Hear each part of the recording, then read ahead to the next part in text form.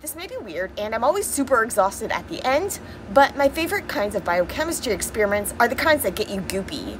There are a lot of days when you're doing things like pipetting clear liquids from one tube to another, and the results at the end can be cool, but there's no like instant gratification. But for things like protein purification, along the way where you're doing things and you're starting with liters of cells and you can see things pellet out that you don't want, and you can see your protein bands on the gel and those peaks on the chromatograph, all of that stuff. I love it. And so I really just am geeking out and getting nostalgic about not doing as many purifications in my future as I've done in my past. But I'm going to go and enjoy one of my last purifications as a postdoc, and I look forward to teaching students how to do their own purifications and show them how to purify proteins for the first time and things. And I hope that they'll get as excited as I do. And so yeah, here's to getting goopy.